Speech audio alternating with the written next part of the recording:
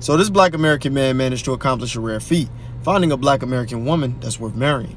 Caption reads, met on Hinge, the rest is history. No pressure to take her on any fancy dates or expensive restaurants, just good old conversations in alignment with our goal. Oh, but we know in this instance, criticism and backlash was still imminent. And who more qualified to provide it than the most undesired and least married group of women? The know-it-all queens of emotional reactivism and unsubstantiated opinions. God forbid a man post me online and tell the world he got me at a discount. Why would he purposely do the bare minimum? Why would he not want to do his best? Why would she accept it? Why? But why wouldn't he want to take her on a fancy date? Fancy dates aren't a bad thing. They are lazy and cheap and don't want to spend money on women. They want the most they can get for the least amount of money and effort. He hates her. Free her from this homosexual adoption, Lord. Nothing but conversations in alignment with our goals. Blessed Father. Now, aside from the phenomenal comprehension skills to conflate no pressure with not at all, we see the meretricious and misguided attitudes these women have, which shows us why they're in such low demand as long-term partners. This is why most are unmarried and will be single till they perish.